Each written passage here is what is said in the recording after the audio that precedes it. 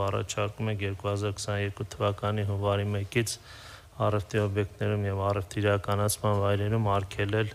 վաճառողի կողմից մինչեւ 50 միկրոն հաստությամբ պոլիէթիլենային պարկեր եւ տոպրակների վաճառքը եւ իրացումը։ Նախագիծը ավելի քան 1 տարի քննարկվել է տարբեր նախարարական կոմիտեների ընթացքում, ի սկզբանե որոշակի այլ բնույթ էր կրում, հիմա նախագծի վերջնական տարբերակով առաջարկում ենք 22 թվականից արգելել, նշեմ, որ այս պահին աշխարհի ավելի քան 120 երկրներ իրականացնում են սահմանափակման գործողությունները եւ այս գործընթացը ըստ էության առաջիկա տարիներին ամբողջ աշխարհում կկրի համատարած բնույթ։ Մեր համար շատ կարևոր է, քանի որ եւ աղբի մեջ մեծ տեսակարար քշիռ է կազմում եւ ուրախ եմ նաեւ արձանագրել, որ այսպես քննարկումը բացելուց ի վեր արդեն էական փոփոխություն է նկատվում հասարակության շրջանում եւ եթե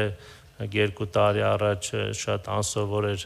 դիտվում, երբ որ քաղաքացիներից ինչ-որ մեկը այդ պլաստիկե տոպրակներ չէր ուզում սուպերմարկետներում, ապա կարծում եմ այսօր շատ ավելի համատարած բնույթ է կրում։ Մենք ըստ էության այս կարգավորումը պատկերացնում ենք 2022 թվականից, բայց նաև խնդրի կարևորությունը հաշվի առնելով շատ լավ կլինի, եթե այս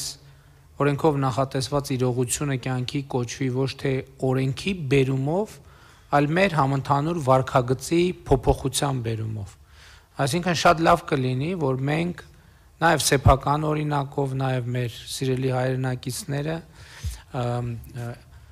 հենց այսօրվանից աշխատեն հնարավորինս քիչ օգտագործել այդ պլաստիկը, որովհետև մենք հետո տեսնում ենք այդ պլաստիկի տոպրակները հայտնվում են մեր ճանապարհների եզրերին, զարդարելով մերձ ճանապարհյա ծառերը, թփերը եւ ընդհանրապես մեր միջավայրը, եւ մենք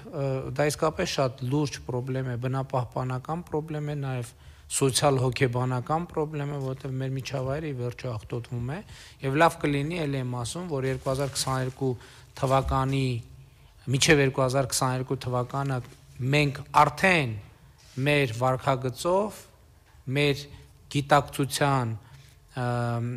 բարձրացման միջոցով արդեն հասած լինենք այն իրողությանը դե ֆակտո, որին ուզում ենք դե յուրե հասնել 2022 թվականին եւ այնպես որ Հայաստանի Հանրապետության քաղաքացիներին, Արցախի Հանրապետության քաղաքացիներին, մեր երկրում ապրող բոլոր մարդկանց կոչ եմ անում, խնդրում եմ, որ հնարավորինս քիչ օգտագործել ներողություն պլաստիկե տոպրակներ եւ օգտագործել բազմակի օգտագործման տոպրակներ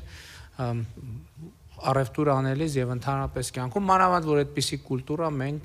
ունեցել ենք նախկինում խորհրդային տարիներին, հիմա այսպիսի տոպրակներն են տարածված, բայց այն ժամանակ հիշում ենք, ցանցային բաներ կան, ես կարծում եմ, որ եթե արտադրողներ լինեն, որոնք արտադրեն, դրանք նույնպես պոպուլյար կլինեն, չնայած հիմա երևի ընդունված չի, որ հարևանը տեսնի, թե մյուս հարևանը ինչա գնել կոնկրետ խանութից, բայց ամեն դեպքում համեցեք, պարոն Գրիգորյան։ Շնորհակալություն, պարոն վարչապետ, ուզում եմ նշել, որ արդեն փոխվարչապետն ասում է այդ թափանցիկության ապահովման լավ ցուցանիշ է հակակոռուպցիոն, այնպես որ պաշտոնյաները պետքա սետկաներով գնան առևտուր անել։